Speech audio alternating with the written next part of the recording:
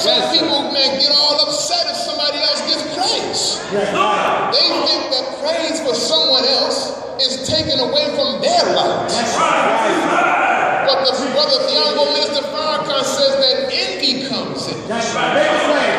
Whenever somebody comes along who has a better grasp of what we claim to have a grasp of, the insecurity of that now, we're upset now, we feel displaced because now we thought we had the best grip on it, but somebody else comes that is equal or greater than what we have. But their greatness only bears witness to your greatness. Is that right or wrong?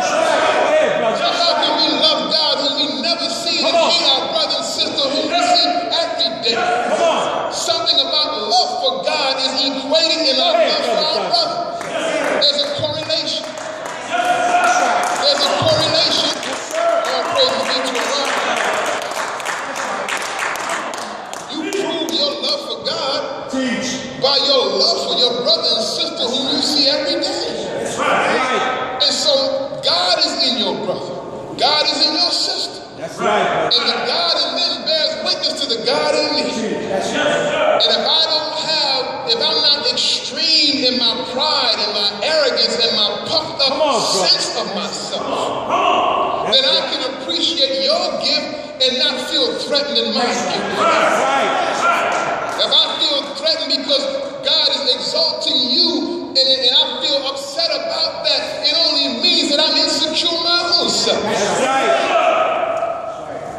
And I'm actually becoming an enemy. That's right. I'm becoming like in that movie, The Transformers. Go ahead. It looked like a lamp. It looked like a cell phone, but then it turned into something else. It transformed. Yes, sir. They had a team of Transformers called the Decepticons. Brother Howard was telling me about it. They watched the movie The Transformers, and you got Decepticons. You got instant the radio transforms into something else and walks away.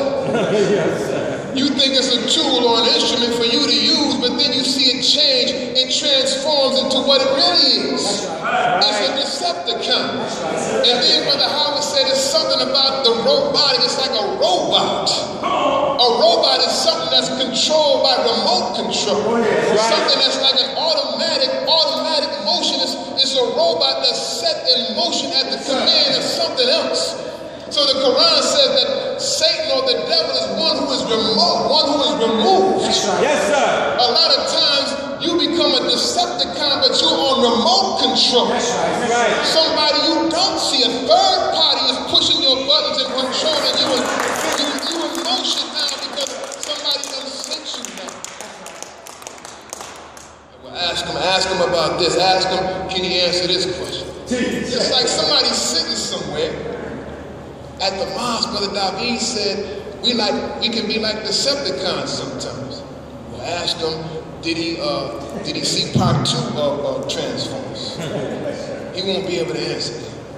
So sometimes the person that you see in front of you that's a trouble source, it's not really that person that's doing it. Somebody else has the remote control. That's right. Somebody else has like a wind-up toy. You wind it up and you send it.